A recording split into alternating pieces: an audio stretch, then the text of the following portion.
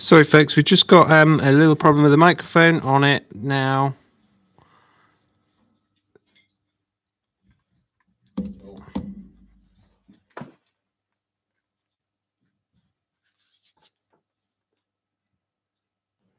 There we are. That sounds like it might be better. Hello everybody. Welcome to the Woodworking Wisdom Workshops. I hope I didn't put you off there with my attempt at dancing. Here we are again. Another week, another live session, and we're on the cusp of Easter. So your suggestions, again, one of your suggestions was to make some wooden flowers. So I thought, well, why not? Let's do it. Let's couple that with Easter, nice spring flowers, that sort of thing. These are really, really colourful gifts, I suppose, and it's an alternative to chocolate. And as well as chocolate, if you wanted to give some eggs and something maybe a little bit different, you still got plenty of time to create your own. Now, I've got just 4 tulips that are made literally earlier today, actually. But we're going to have a go at some heel cuts, some skew heel cut flowers as well, now, which I've done with you many times before, and is out there on lots of demonstrations and stuff. But we're going to start with these. So these are lovely. We're using CHROMA colors as in the wood dyes, and I've just made some little stems out of dowel. We'll go through the dowel in a second, but yeah, they're fun projects really. So let's get stuck straight into this. Don't forget, normal thing, if you're new to the channel, if you're new to these streams, then use the chat. Ben is monitoring chat and will ask us questions. And just a little bit of information before we carry on any further. It's only me and Ben today. We don't have support from the rest of the Axminster team. They are out doing other things. So in terms of stock queries and all those sorts of things, we'll help where we can. But if you leave the question in the chat or best to send it to Woodworking Wisdom, our email address, then we'll answer them for you tomorrow. Okay, so all right, let's get started. So I'm gonna start with some really, really pale ash.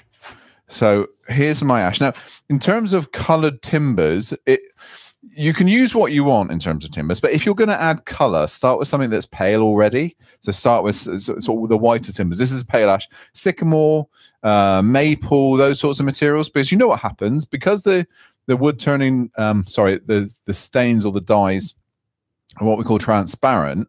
Any color that's on the base will change the color that you apply over the top. So if we start with something white, the true color comes through of that wood dye. You don't have to use dyes. You can keep the color of the timber shining through if you want to. So if you want to use colored timbers, for instance, then do that. Now, the demonstration today is not my own demonstration. I looked at Carl Jacobson and his wood turning channel. I just searched wood turned wooden flowers, and he'd done a great demonstration of these. So this is my interpretation of his demonstration, and I think that's the woodshop.com. I might be wrong on that one, but it's Carl Jacobson or Jacobson. Check that out as well. Really, really good demonstration. So I'm just doing my little bit to recreate what he was showing. Okay. Yes, we've got another question, or first question, sorry. So first question from Sol here, Colin. I think you might have just touched on it. He finds that he used the chestnut spirit stain red and it's coming out more of a brown. Any suggestions on how to get a more vibrant red? Right. If that's the case, what I'm going to assume that you've used the airbrush before for other colors. Because what it sounds like is you're getting a little bit of contamination from another color, maybe black or something.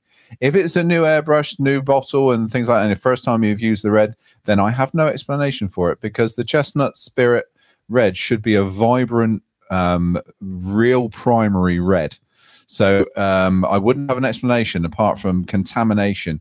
I know that because it happened to me before. I've used a yellow that I previously had a black in. So you've got to be quite careful. Any of the slightest little bit of residue from a previous color will contaminate, even if you think it's dry, even if you've washed it out. You've got to be careful with that. And remember not to mix up your spirits and your acrylics either, because it's like oil and water. They will not mix, and you can really mess airbrushes up if you mix the types up. All right, so be careful. I suggest that's what's happened. Yes. Yeah, so he's just put in the comments, Sol's put in the comments, he had blue in there before and thought he'd cleaned it. That's what it is. Yeah. I use the chestnut spirit stains a lot, and that red comes out really nice. Real vibrant, isn't it? Yeah, absolutely. So there's a little bit of a delay on the lips. Apologies for that. It's probably where we've hooked up the microphone a little bit later. We've literally absolutely apologize, because we've literally come straight out of doing a recorded video that you're going to be seeing next week in making the Nick Hagar Viking Sunset Bowls. So it's on how to make those, and we've literally finished 10 minutes ago doing that, and we're straight into the stream. So there may be a little bit of a delay for that for whatever reason. I don't know, so apologies. I'll try and catch up with my voice. Right, ready. Let's so white ash, pale colors. The true color comes through of the dye. Then what we're going to do first, and make yourself a bundle of these. Don't just do one of them. You want to have a bunch of flowers if you're going to give them away. I've just put this between centers, roughly centered up. We're going to start with a roughing gouge, round to center, turn down to a round. It's the trouble when you're speaking too much in demonstrations, you end up just talking rubbish half the time. So we're going to rough down to a cylinder.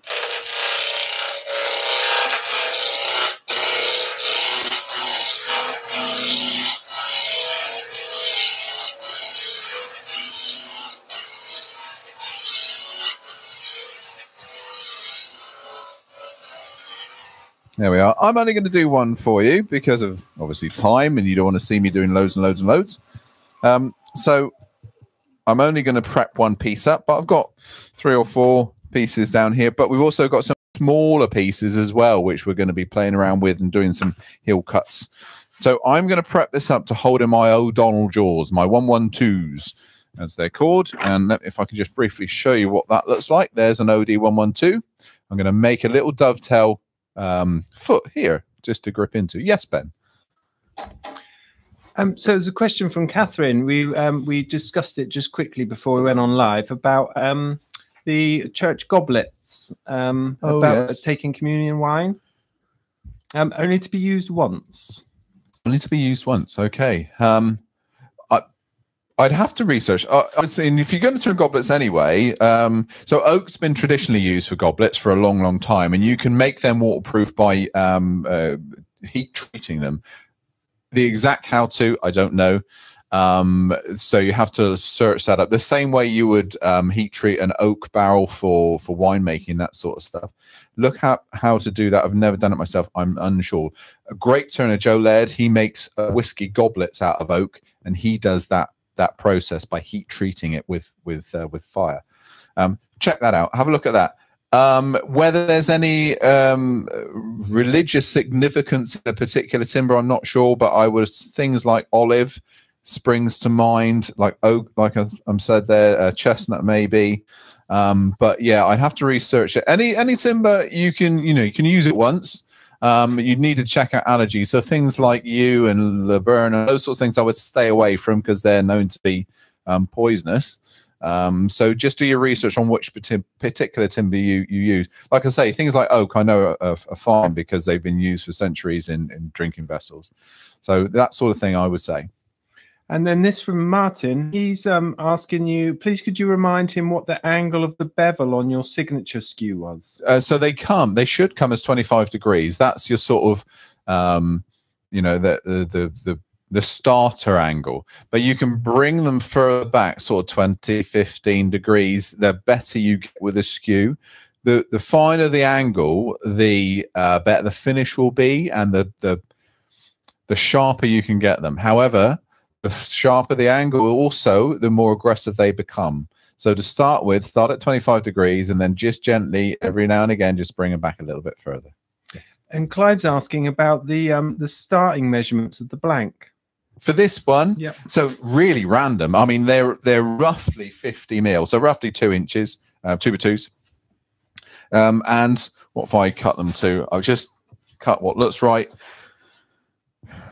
That one's 4 3/4 inches. That one's 5 inches.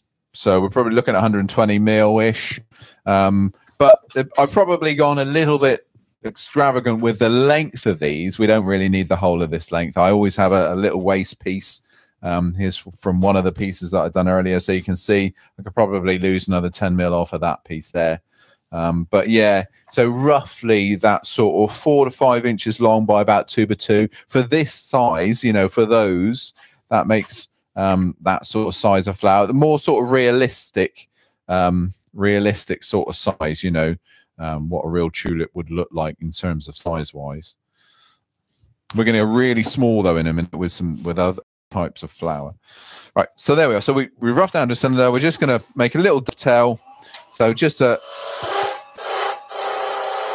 little cut there. Let's use the parting tool just to make sure that contact area is true.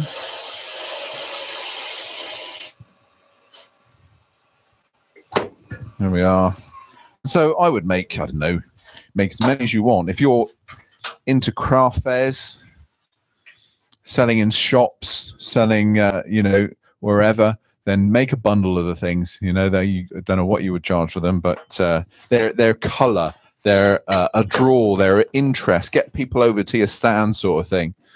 They're lovely little gifts for the family as well. Everybody's got a bowl. No one wants the bowl. Well, certainly my family don't anyway. But so we're always trying to find something different as gifts. And it doesn't, you know, just the fact that it's Easter and the fact that I've blatantly used Easter as an excuse to do these. You don't have to. Any time of year. And this is just one type of flower that we're playing around with. Again, there's loads out there. Do some dafts in a minute, some daffodils. There we are. So in between centers, just because we can, we'll use the tailstock to support at the moment. Make sure everything's nice and tight. I'm going to go for a 1/4 inch or 6 mil bowl gouge.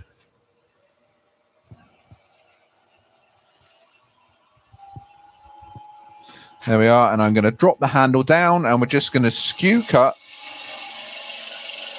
with the bowl gouge just to get down to that final round. I want to go up in speed a little bit. So there we are, 17.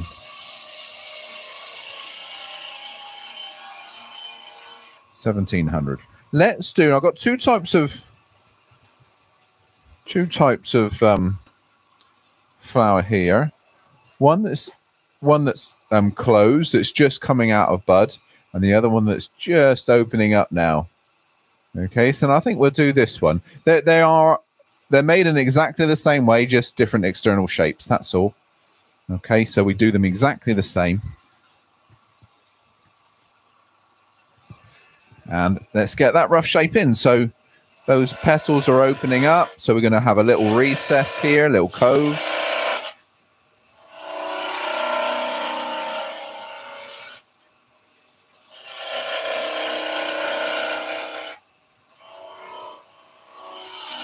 There we are.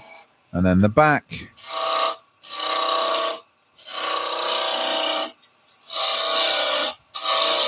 Don't go too small too soon at this point, because this whole thing is going to be hollowed out in a minute, so you don't want to lose strength and get too much vibration.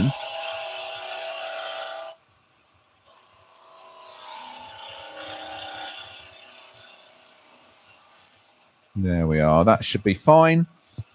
I'm going to use, let's go for my spindle gouge. I'm going to just round this back end over.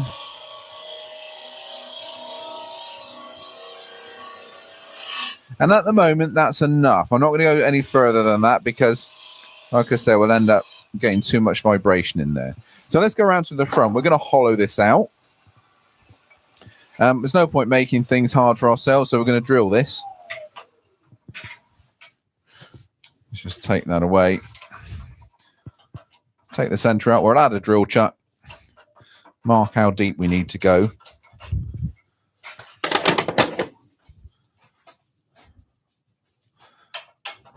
So this is a little keyless chuck. I've got a 20mm drill bit. Use whatever size is going to suit the flowers you're making, of course. This is 20mm. It's nice and small. It's not in the way. I've already put a pencil mark. It looks as though it's going to be about right. So we're going into that depth. Okay, so just shy of the bottom. Then I can round the bottom over. So the inside looks nice as well. In fact, let me just show you. In one of these finished ones, we'll show you the inside. The only thing that you can see in there is the little stem. Angles. There's a little stem. You can't even see that. It's a bit dark inside, but there. So we want to have a nice round bottom.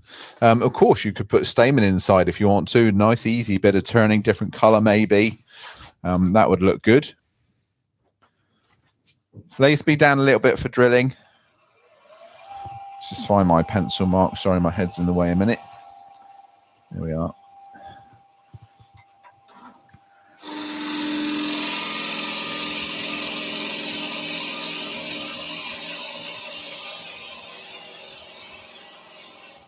There we are. I'm not going to drill all in one hit because the drill bit will get stuck. You must clear swath as you go.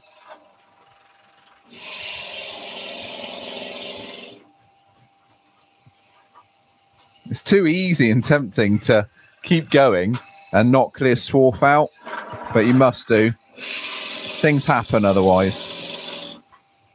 There we are. No, it wasn't smoke, by the way. It was steam. You get that very often. You can get smoke quite easily. You leave that drill bit in there for too long, it can cause all sorts of problems. You've got a lovely heap of tinder underneath the lathe, so be careful with that. Right then, so back to that little 1/4 inch bowl gouge, a little 6mm bowl gouge. We'll now shape the inside. And I'm going to slow down a little bit. I've just come out of those 2 recorded videos for you, and there's a huge amount of content in those. A lot of things to do on that project. So it's all been a bit of a rush. Now I'm still in that rush mood, so I'm going to calm down and take some questions, have a sip of coffee. Yes. So first one from Mark, it's not really a question, but he's saying that he makes and sells flowers, telling customers to use them as supports for the flowers. Their partners buy them, and he gets really good comments back. So you've got Mark, he makes lots of flowers. Excellent. Jenny's asking, would it be okay to have the blank just long enough to make 2 flower heads on the same blank? For the one that I'm doing, I find that a bit too long, because we then start to get vibration as we start to do this next bit, hollow this one out. I get where you're coming from, but there's so much movement in it if you do that.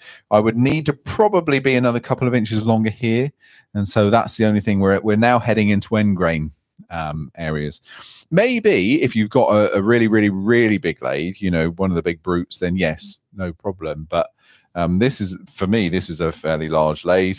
And you get that resonance come through the bits, the timber. So I wouldn't, Jenny. No. Okay, for the minute. Right, let's clean that outside up, back up in speed, and just.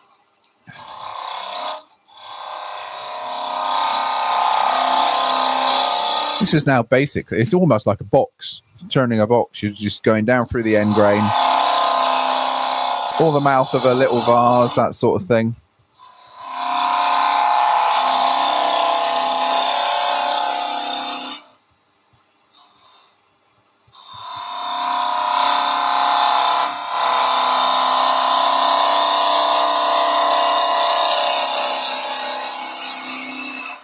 There we are. Let's go one more cut down through here.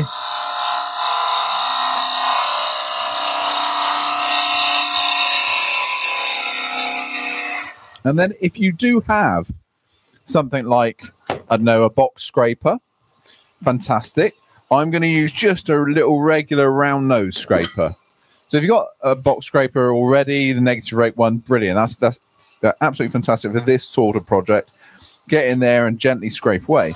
If you haven't, if you've got just a regular round nose like I have here, equally as good. A little bit more aggressive.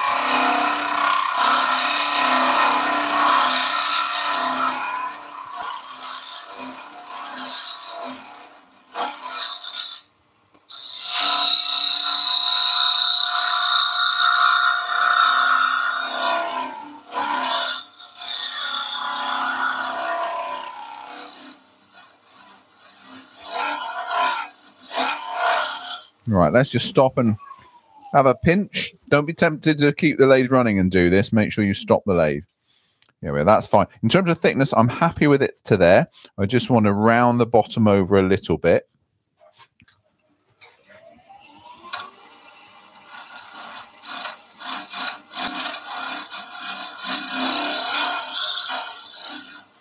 There we are.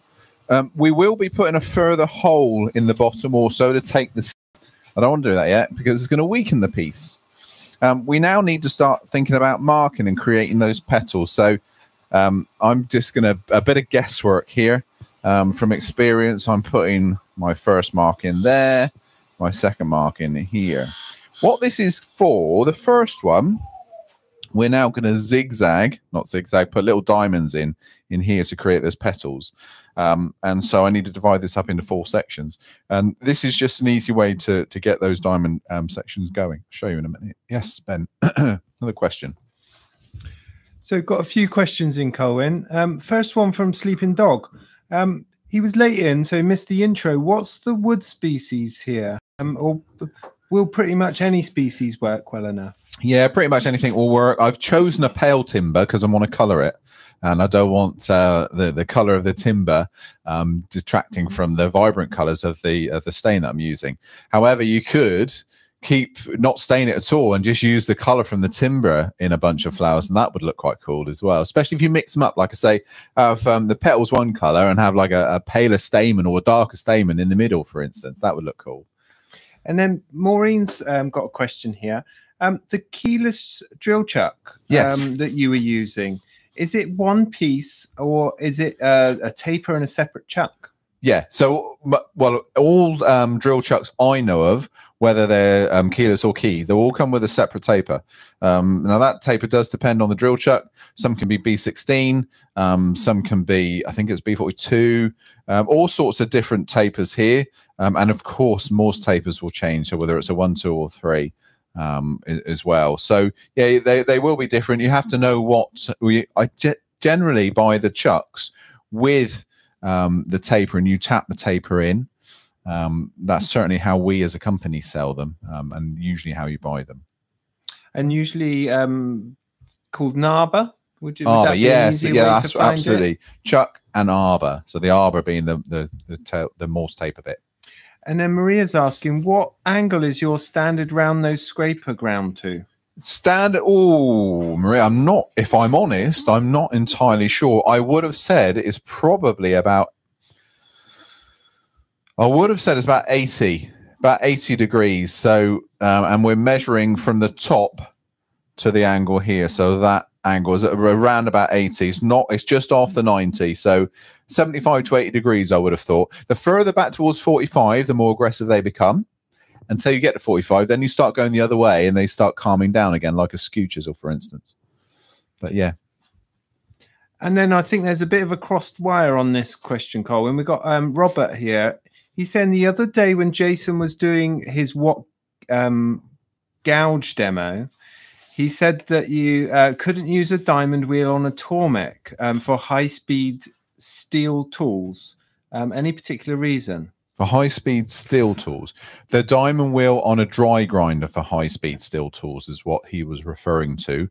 So CBN on a dry grinder for high-speed steel tools. If you're using diamond on a dry grinder, that's not intended for high-speed steel. However, if you're using diamond on a Tormek, absolutely no problem whatsoever. And then a question from David. He says, "Hi all, Colwin, is there a set of chucks that set of chuck jaws that you would suggest as a first addition to your chuck?" I would always go C jaws. C jaws are these. Okay. Lovely. Yeah, C jaws. They have a dovetail on the outside and they've got a little gripper section on the inside. These are always the one I'm going to go to straight away when you first buy a chuck, whether that's a 114, a 100, an 80.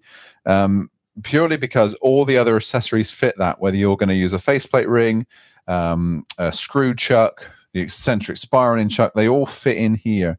And the amount of times I'm using faceplate rings for things like sanding discs, push plates, they've all got faceplate rings on, so those C jaws are really valuable and used constantly.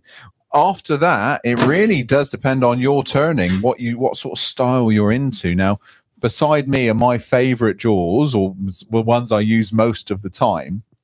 And things like the 112s are really important to me. Dove gripper type G are really important to me.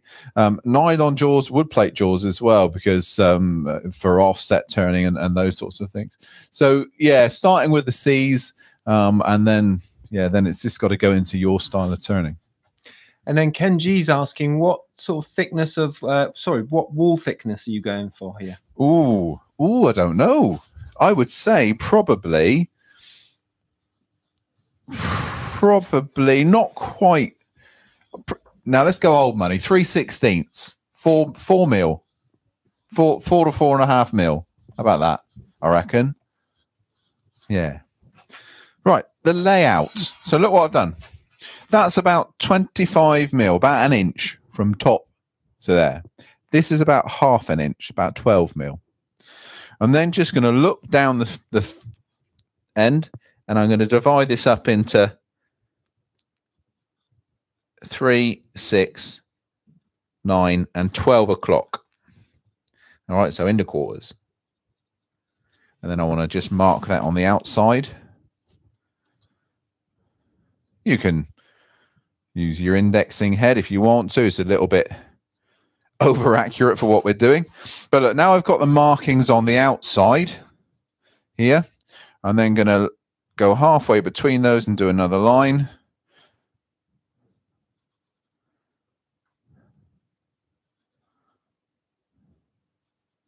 And then we're going to join those lines up.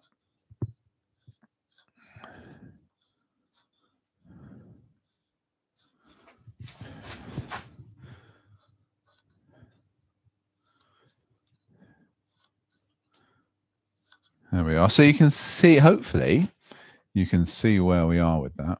So I'm just doing lots of triangles, I suppose. Now we're going to cut. So where's my saw? Little pool saw we're going to use. Let's go. So I'm going to cut this one first, the awkward one. I'm going to get right in the way of all the cameras.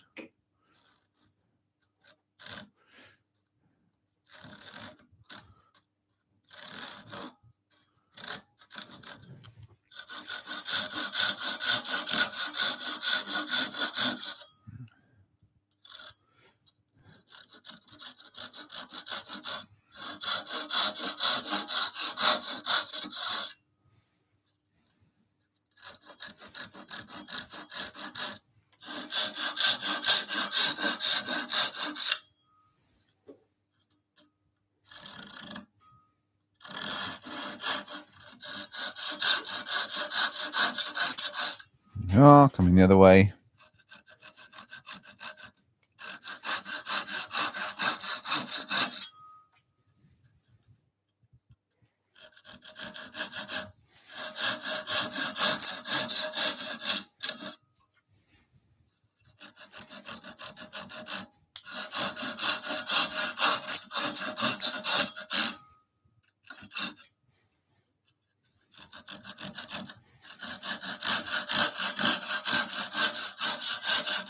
There we go. So we got the startings of our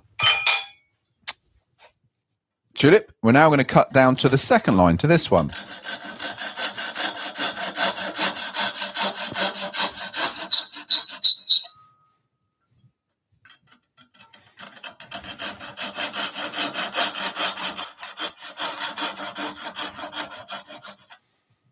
There we are. So that's all the cutting done.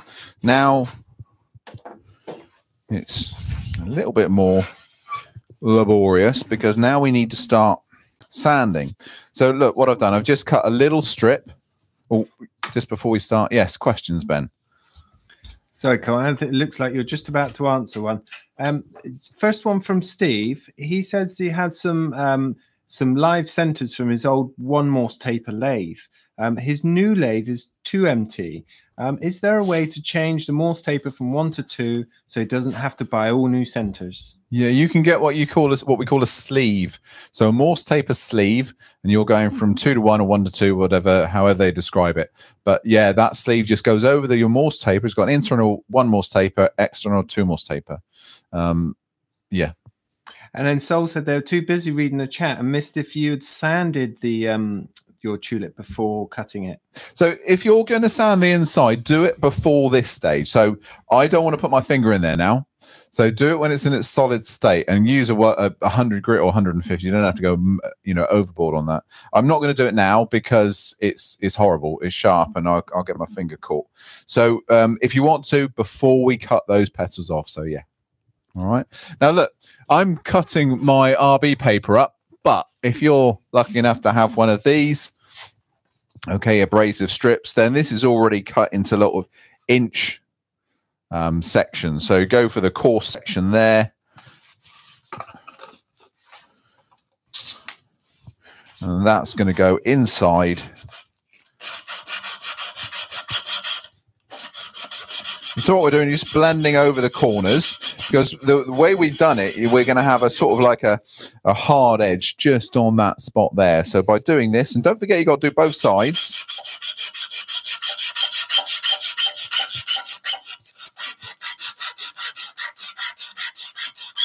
Turn them over, do the other side.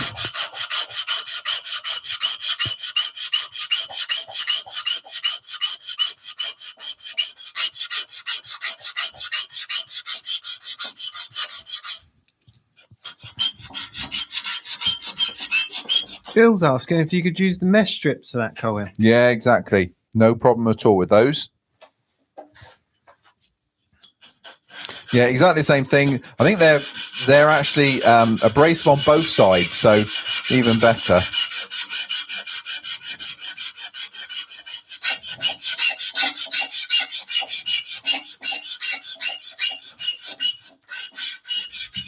There we are. Let's move that to one side. Now that's not finished. We need to carry on. I'm just going to go a slightly larger bit of timber and just carry on your sanding. What I want to do is round these edges over and take off any sharp edges you might have on the points. So at the moment I had the lathe locked up. I'm just going to take the lock off.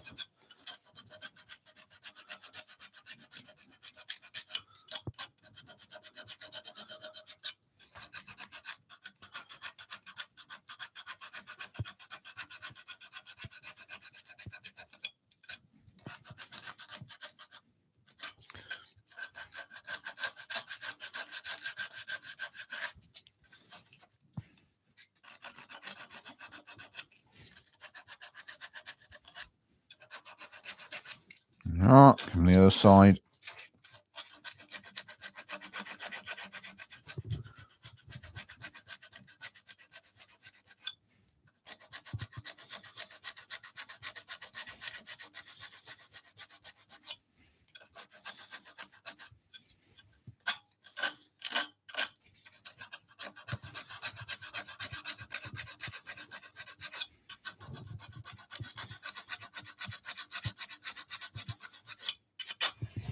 There we go. Just round things off, tidy them up, get away any horrible sharp points.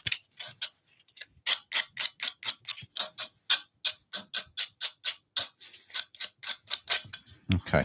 That's all I do. You carry on. Make it really, really good. Carry on as long as you want to make that look, really, really good and get rid of all those horrible saw marks and things like that. But what we'll do now before I start sanding is take a little bit more of this away. To do that, we're going to use the spindle gouge.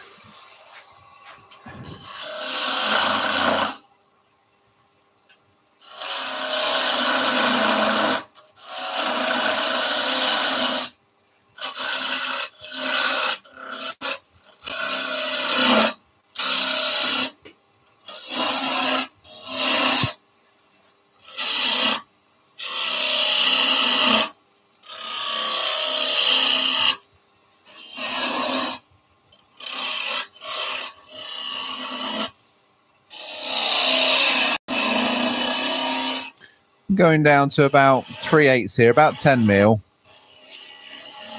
I want to leave enough strength to be able to sand.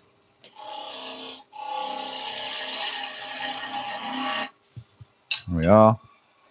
I think that'll do us, actually. Let's just stop. Let's stop everything a minute. I'm going to turn the dust extraction on.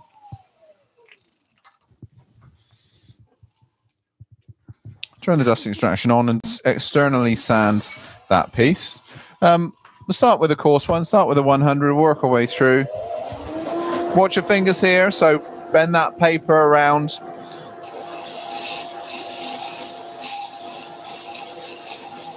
Get rid of all those pencil marks.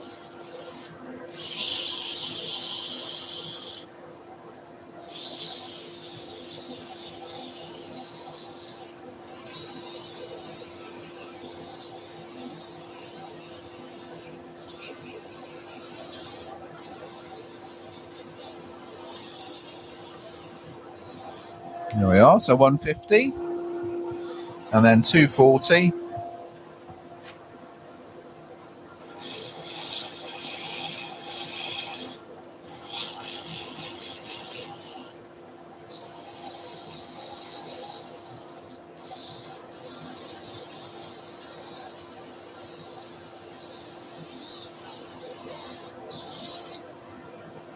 .240 grit.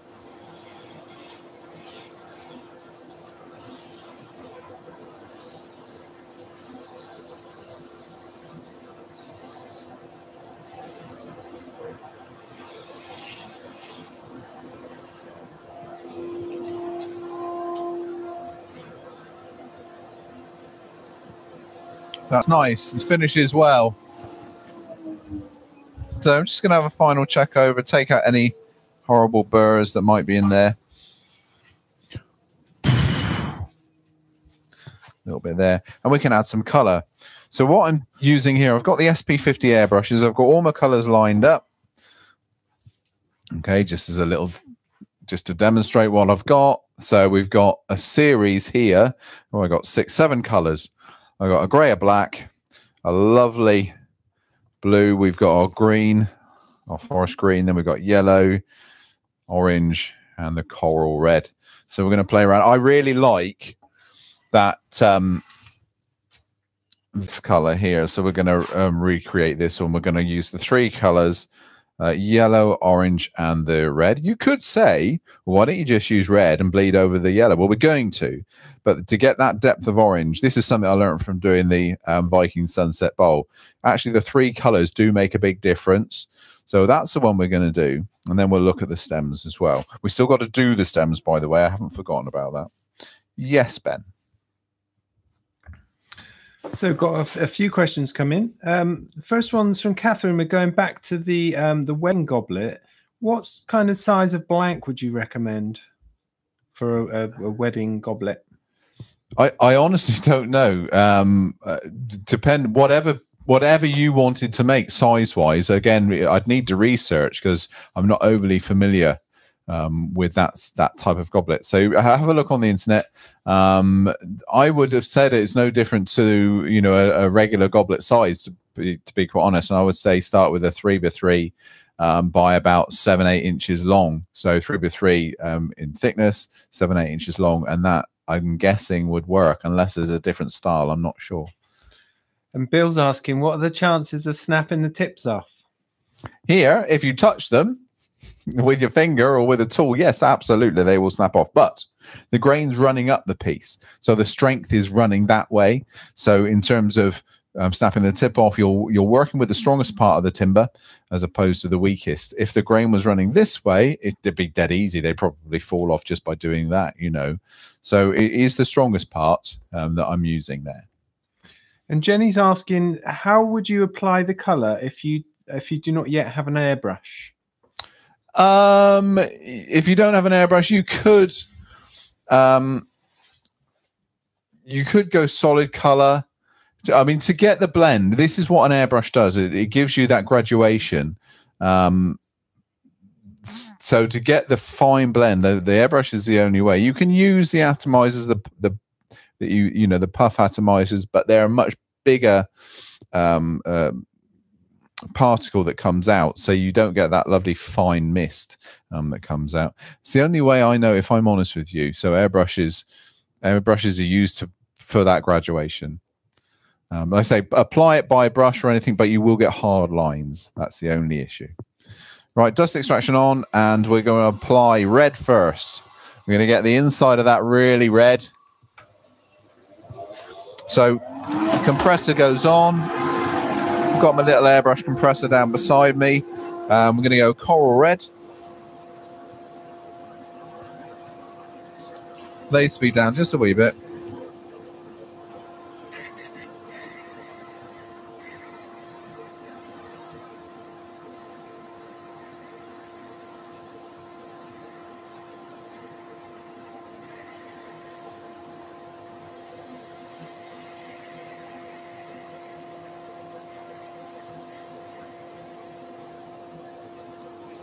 Then we'll go orange,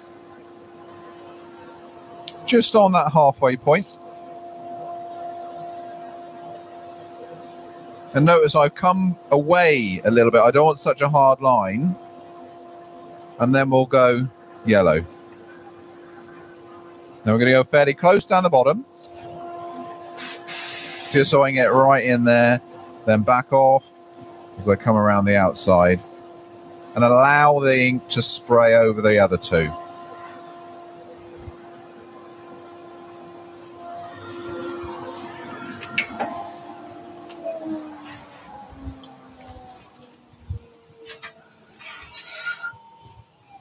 So one last thing, one last little job to do on that particular piece is we're going to drill.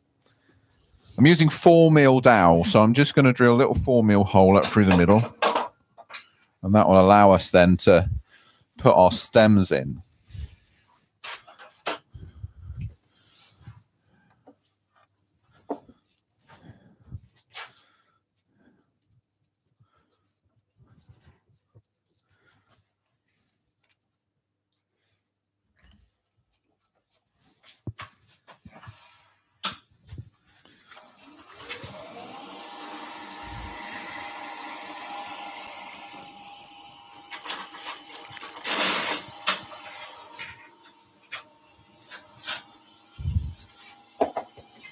There we are. Just stop the lathe just one more time, and now we can think about passing this one off. I'm going to do that with a skew, but look, the lovely colours you get, those graduations, they just fade away. It's a really nice medium to work with. Yes, Ben. So all our lovely viewers have been giving us great suggestions on how we could do it without an airbrush. So thank you, everyone. Cliff's got a question here. Are the dyes applied thinned or undiluted? Undiluted, straight out the jar. Yep. So using the skew just to slice. We've got a 4mm hole down the center, don't forget. Now, with a little bit of care, gently support the flower. Look, I've got bare arms. Nothing's going to dangle into the chuck. My rings are off, so nothing's going to catch. There we are. That comes away. Let me just pare. I've got a little bit of wood waste there. I just want to pare away.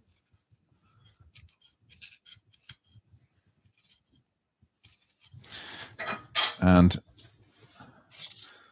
bit of sand here with the fine abrasive, and then we just go over that top with the airbrush. So I'm going to use the yellow. I pop that there a second, 2 seconds.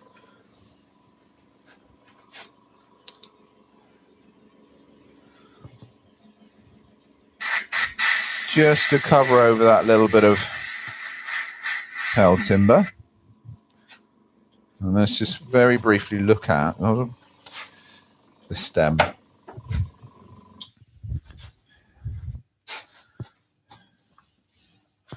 So let's grab one of these stems. What I've done, so this is just plain beech dowel. And what I've done with this piece here is literally got some boiling water, stood them in boiling water, and then wrapped them around a bowl blank. Okay, just left them there for 24 hours, and it retains that nice little bend. And then they simply just pop on. So 4mm hole, and there again we got off little flower, little bent flower. So that'll add to the vase.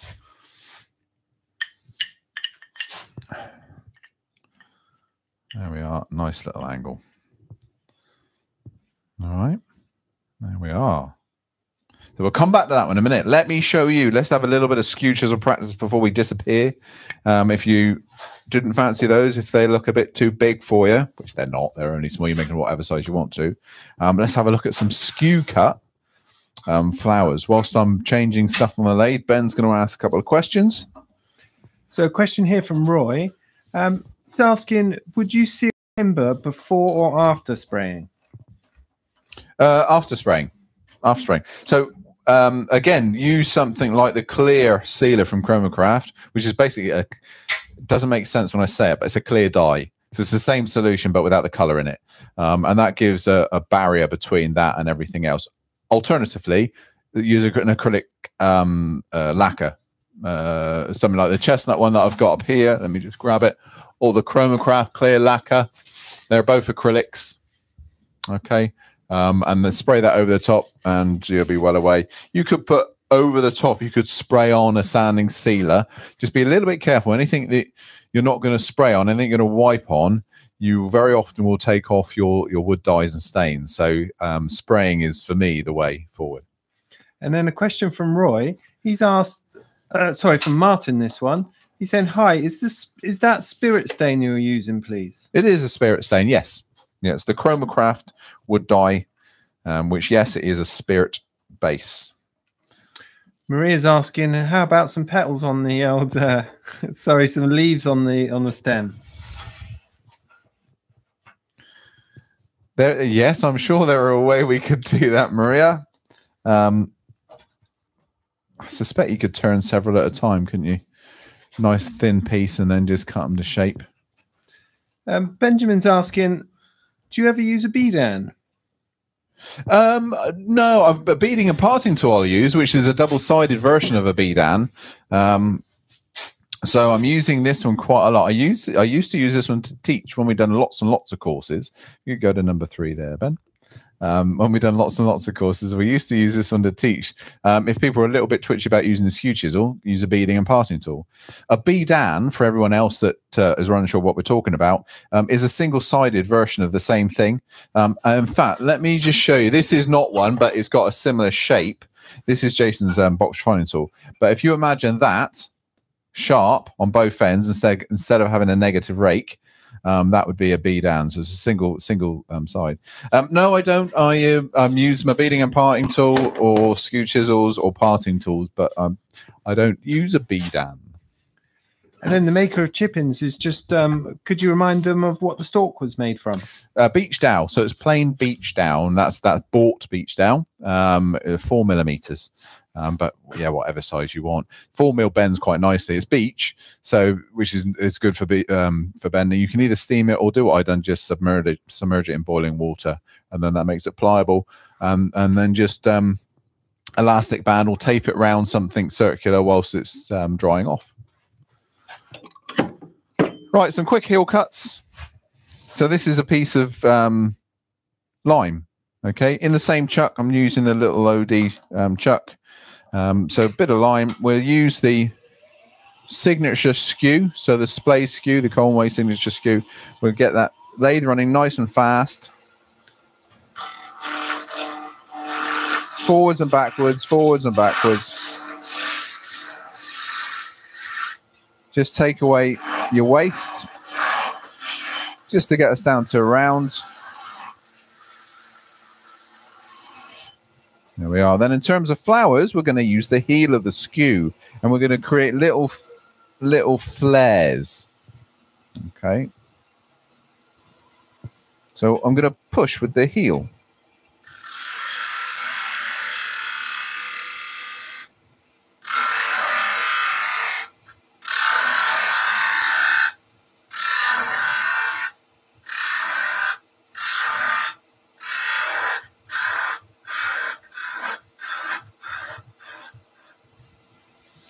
Then we can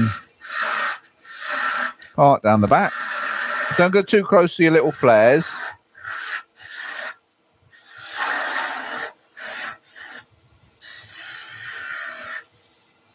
This one's going to be a little sunflower, I think. So dust extract compressor on. We're going to use our, let's go dark to start with. So if I go a little bit, this is going to sound weird, but we're going to go a little bit of black.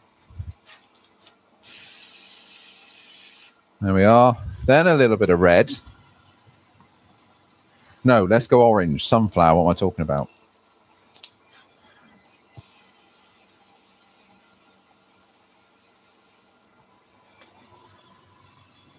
Then, of course, the yellow.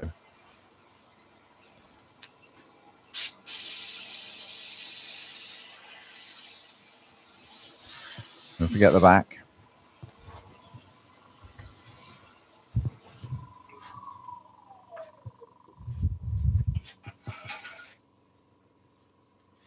And that one can be parted. I want to show you the daffodil. Daffodils are quite cool as well. And when you get a few of these together, and I use florist wire, so florist tying wire. There we are. One. Let's do a little daff. I'll put them all together in a minute.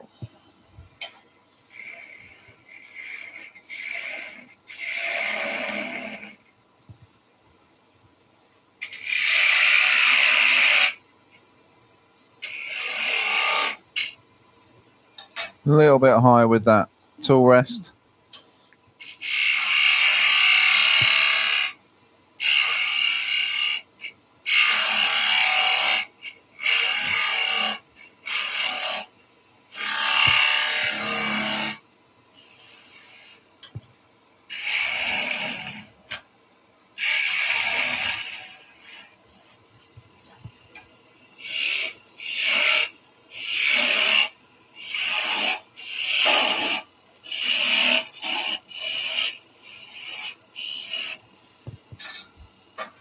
We'll pop a little bit of the, let's go red in the middle, and the rest we'll do orange. I want to show you another timber as well.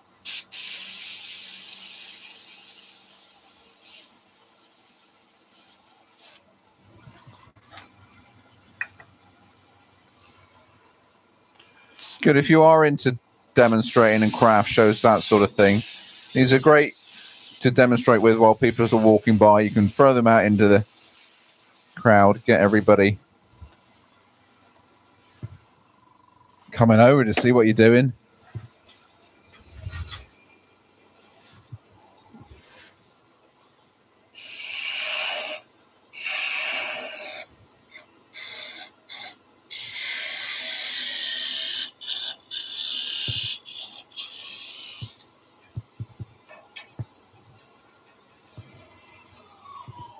Okay, so that's lime. Okay, so a few of those together. 1 millimeter drill bit in the back, florist wire as stems. You can get green florist wire as well, which makes them even a little bit more authentic. But they're quite cool little practice pieces with the skew. I'm going to use a little bit of pine now. That was lime. That was dry lime. Wet birch sticks work really well. So you think about pea sticks, that sort of thing, or bean sticks. The wetter the better. You can get big frills coming from those sorts of things. Yes, Ben. So Mark's asking, who sweeps up all the shavings? Was it you, me, Jason? Well, it's me. It's me. I'm the only one that cleans up my shavings. Yeah, unfortunately. Ben cleans his, I clean mine, and Jason cleans Jason's. Seems to be a working pattern, that one. And then Bill said that he's seen you make these heel cut flowers before. His always shed the feathered pieces. Would that be a wood species issue? Probably, yeah. I don't know how this is going to work, actually, so we'll see.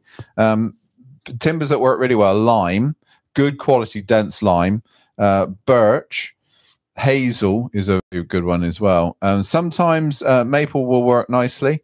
And I have seen pine, so I just wanted to give this a go just to see how this is going to act on for us. I've done trees with pine, and that's been fine. Yes, Ben. And Keith is asking, what's the depth of cut when you're making these small flowers that peel back? The peel back was a fraction of a millimeter, probably about 0.25 of a mil, I would have thought. Maybe, well, I'd say maybe 0.5. So there we are, forward and back.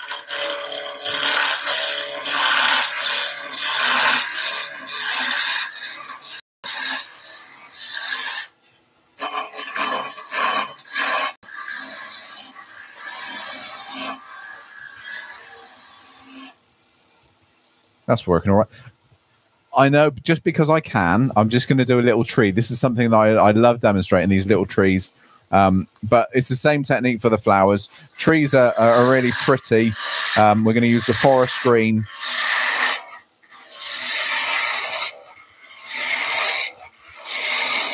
Great practice for skew chisels as well. So you can see where we're going with this. Look, the shape that we're getting, this nice sort of rounded over cone. Nice little point at the top, a little bit more pointed, I think.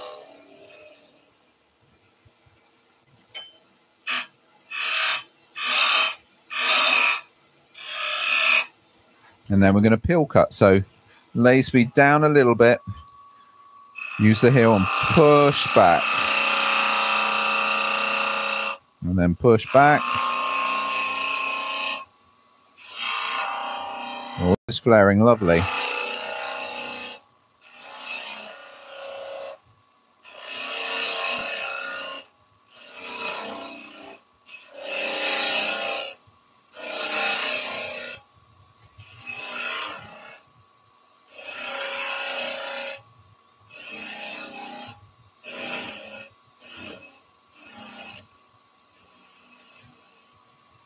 No, we'll keep it there. Let's go down with the spindle gouge.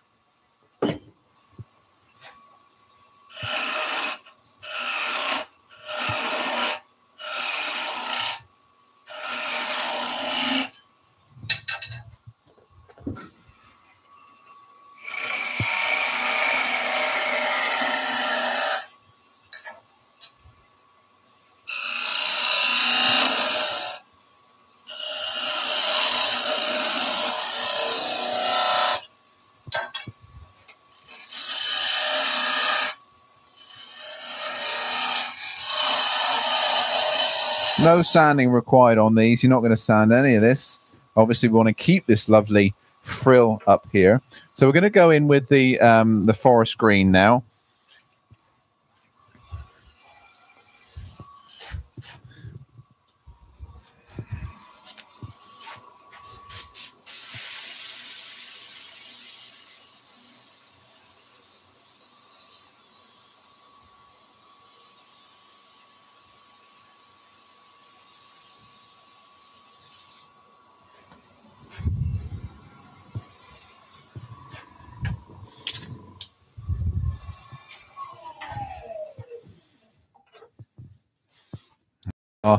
Let's part that one off. Now, just be a little bit careful. You don't want to wrap your hand around this because obviously things are going to fall apart if you do that. So, nice gentle grip. Not even a grip. Nice gentle support. And I'm just touching the piece, but not gripping. There we are. There's our lovely little hill cut Christmas tree. The reason I wanted to demonstrate that is just to show you a slightly longer piece, but the flowers are all done in exactly the same way. Those frills are the star and the color makes them jump. All right. So yes, Ben, you got a few more questions there. Yeah. First question here from Bill. How do you enter the wood without catching? The heel. So sometimes if you're practicing the skew chisel and you're doing some planing cuts, if you get too close to the heel as you're planing, you'll notice that the burr will come up. And that's what we're trying to get when we do these heel cuts. You lead in with the pointer of the heel, and that immediately sends the skew chisel underneath the fibers, and you can start pushing up. The trick is then, once you've done that, to keep that bevel rubbing as you push it back. Practice on wet timber. You get a much better burr with wet timber. So go to your garden nursery or your garden center, wherever you get your garden supplies from, and ask for some wet hazel sticks. And you usually get them in sort of you know, bundles of about 10 for growing your peas and beans up. But you got loads and loads of chances there to practice to skew with those. They're generally not a huge amount of money either. And then Mark's asking, have you ever made any of the large trees as seen on the carousels? So the ones with the curl, the curled leaves, I haven't. So they're done by pushing a carpentry chisel back and creating a curl, and then they pull those curls out to make them a little bit bigger. No, I haven't. Have a look online. If you put, especially put Seafen and Obenhow, Christmas trees from that area, you'll get some videos come up of them making those. I haven't. They look really, really cool. I've got some. I've collected some myself on my trips over there, but I haven't made them yet. And then there's excuse me, that caught in my throat. The Christmas word keeps coming up here. Do you notice I've never mentioned that all demonstration? It's Easter. I'm allowed to say Easter. Right then, okay guys, thank you ever so much for that. There we are. You got some ideas for Easter gifts. If you haven't spoiled everybody with Easter eggs already, there we are. We're gonna just a little bunch of our Easter flowers and an Easter tree and some little flare cut or skew cut flowers as well. Have fun with it. This is what we're here for. This is what turning's all about. It's having a bit of fun, and it's just making nice things that you enjoy making. That's why I like to do it. So thanks again for stopping by, and don't forget, I say this every single time, if you like what you see, give us a thumbs up, subscribe and share the channel as much as possible, and look forward to next week. I've already started next week's demonstration. That's the Viking Sunset Bowl, so make sure you stop by and watch that one. But thanks for watching. Bye bye.